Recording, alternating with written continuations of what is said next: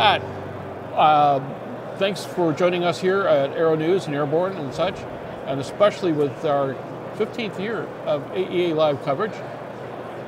Tell us what you're doing here. Hey, always a pleasure, Jim. We're here at the show basically with our base product, which is our fuel level senders, which for by and large for these the installer base are they get installed along with new engine monitor systems and all of these retrofits that are happening.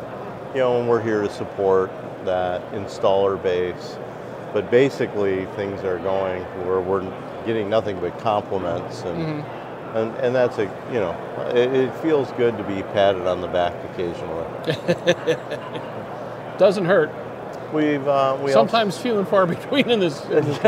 Sometimes that happens. You're going through some of the issues and problems and learning about other platforms, other aircraft that people see a need for us to be applied to, and working out those arrangements. We also have our throttle that we developed and we showed last year at this show. There's a video out there that we put on LinkedIn that shows it being operated on the Safran engine and the EP Power Systems cart. Basically tried to abuse our throttle with no negative results on our part. Oh, you have to let me out if you want abuse. Oh, I'm equally as bad. I can break most anything, yeah. But the Safran engineers tried to induce all sorts of anomalies, and thankfully we've been in the business long enough and learned enough with using basically the same technology on the fuel level sender to avoid any normal issues you would find. We're also working with Stratus, the jet manufacturer in the Central Oregon area, and working on some of their flight controls and some of the things that they're doing. And they're planning on flying their prototype aircraft here this spring. Okay. They've got an interesting plan for them. I'm curious to see what the business model is ultimately going to look like everything in this industry. There are things that we thought were going to take off and do really well, and other things that kind of fell flat on its face. And you really don't know, because ultimately market changes, this, that, and the other. We wish them the best of luck, because the work I've seen done on it heretofore has been stunning. So we'll see. It's a project near and dear to my heart, Jim, because basically when I was looking for something new to do, I would see Karsten in the coffee shop, and Karsten was designing something, basically they use sailplanes to jets. No, well, yes, but and I've flown with Karsten several times, so we have a good professional relationship as well as personal, and Karsten would brush ideas off of me because I was a captured, knowledgeable audience about would it be worthwhile. The example would be their use of steel structure behind the aircraft pressure bulkhead to support the engine and the tail structure. So I remember those conversations quite well. So I have a soft spot for helping friends out. He had a need to make some systems on that aircraft jet level. Well, I wish them nothing but the best of luck, because first of all, it's a beautiful platform. It's just absolutely gorgeous, and sometimes function follows form. We'll see how that works out in the long run. We will.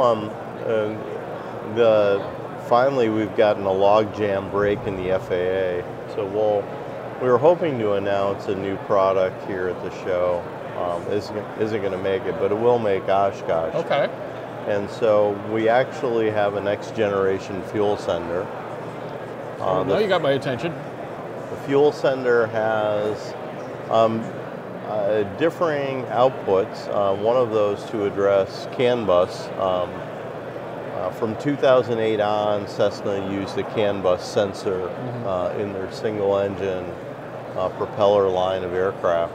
and that product is getting difficult, if not impossible, to source and locate. So we'll have a solution for that coming out. But with that, it also has how many other airframes do you think that affects?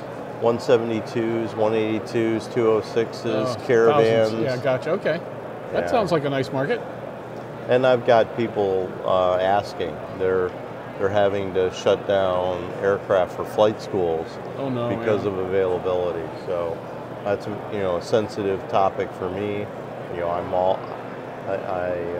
My employees as a benefit can get free training that I pay for their pilot's license, and I like to see in my employees younger people engaged in aviation. So not having flying training aircraft is something I'm sensitive to. Good for you.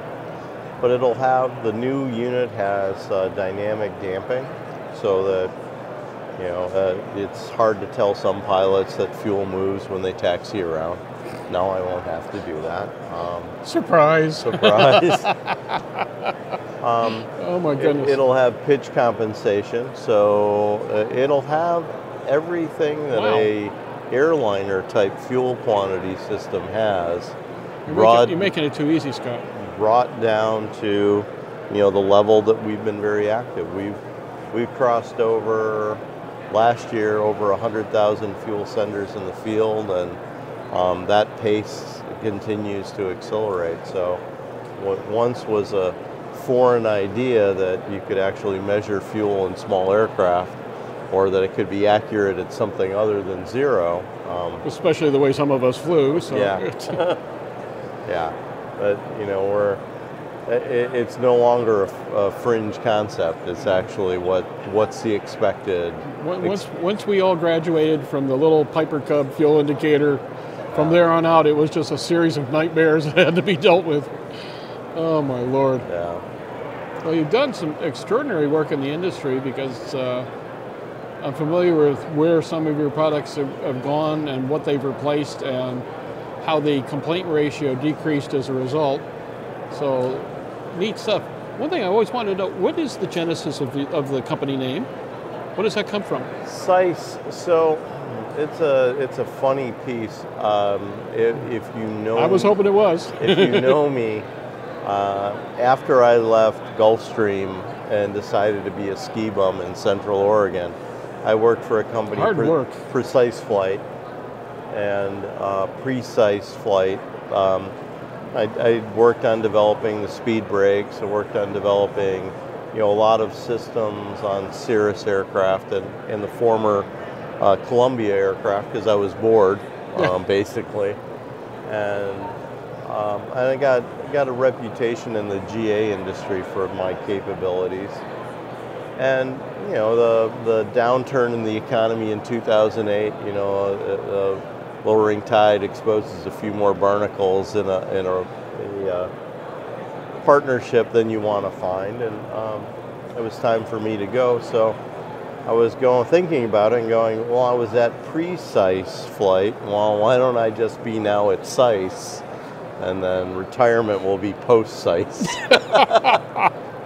And I love it. and I had not heard the story before. I was curious. And it was a especially joke. after I learned how to pronounce it the first time. Yeah, it was a joke. And then it becomes looking at GoDaddy. I wonder if that's available. And yeah, it was. Gee, there's a surprise. And it's also interesting to me because people, like you said, don't know how to pronounce it. We're up for Oregon Technology Award. We're a finalist for Oregon Tech Company of the Year, which is a great honor. I'm really very happy for my team that we're being considered. But the number of people having active discussions about how you pronounce our name has been more beneficial, I believe. Oh yeah. Talk bad about me, talk good about me, but for God's sakes, talk about me. Exactly. And it's always like you thought from a marketing standpoint, and I'm an engineer, not a marketer. But something that would be differ based on what I've seen so far. But go ahead. But something that's easy. that you can't mistake is one thing, but I have guys coming to me at Oshkosh or at Sun and Fun, having ongoing arguments that must have gone through the evening of how to pronounce our company, and I think that's just the best. That's really worthwhile. So what's the future for you guys right now? We're really delving hard into, I'm pushing the guys to say, hey, we've done this with position sensors and embedded software. Let's look at some other sensor technologies, where people are having issue, like pressure sensors, other sensor applications where an intelligent sensor is an important addition. We're bidding on several military projects for fuel caches. But again, we have to convince people that a float will work. Yeah. We've crossed that Rubicon in GA, but we still have some work there. We're continuing to add to our OEM list. There's a significant OEM ad that we'll have this summer. Okay. And so that's there. Sounds like you guys are going to be making a lot of news this summer. Yeah, and then we have a few skunkwork projects that I'm not at liberty to talk about, but are equally fun and exciting, and hopefully no engineers will be hurt in the exercise. So my guys are having fun. I really enjoy my team. They know that they're making a significant difference in safety and aviation. You can see that. You can see that in the way they carry themselves. They're doing a great job on working, that consortium with Diamond and EP Systems and Safran. They're getting nothing but accolades from, senior colleagues of my gestation in this industry. And I'm really proud of the team and what they're doing. Outstanding. Well, congratulations on everything we've seen so far. Any last words? No, I'm really happy to be here. Really happy with my customer base, the installers, and they're getting the thank yous that we get at these shows are worth millions to me. Well, that's the best part of events like this, is that you're with the people you work with, you buy from, they sell to, whatever the case may be. And being able to do the face-to-face, be able to do it in a pleasant environment, and in the context of watching everybody else do the same thing, it provides a somewhat homogenized view of where everything is going, who's doing well, and why. And can I emulate that, or even better, top that? Yeah. This is a great incubator for good ideas. Also a great incubator for looking at what hasn't worked and, okay, run like hell from that one. There's a few of those here and there. Yeah, there are those ideas. Thankfully, in my career, I've been able to avoid most of them.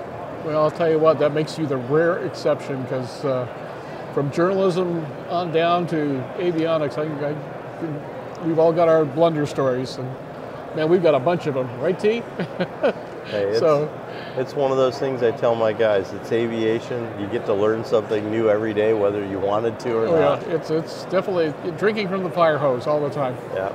Well, Scott, I appreciate you spending time with us. I am going to absolutely demand that we talk before Oshkosh to get an update on what's happening and be prepared for the news that you have at Oshkosh. We'll, of course, keep your secrets up to and through announcements, but the big thing we're looking to do is just make sure that, like we do at Sun and Fun and like we do at MBAA and AUVSI and AEA and all the rest, that we go into Oshkosh and just cover it like nobody else and have a ball. We drag about 30 people out there, so it's always kind of a real interesting event from just organizational standpoints. And this year should be fun. With Sun and Fun up about 20%, even Oshkosh is saying they're expecting a much better year. So more power to you. Congrats so far, and more important, kick a little ass at Oshkosh. Thanks. Thank you, sir. Much appreciated.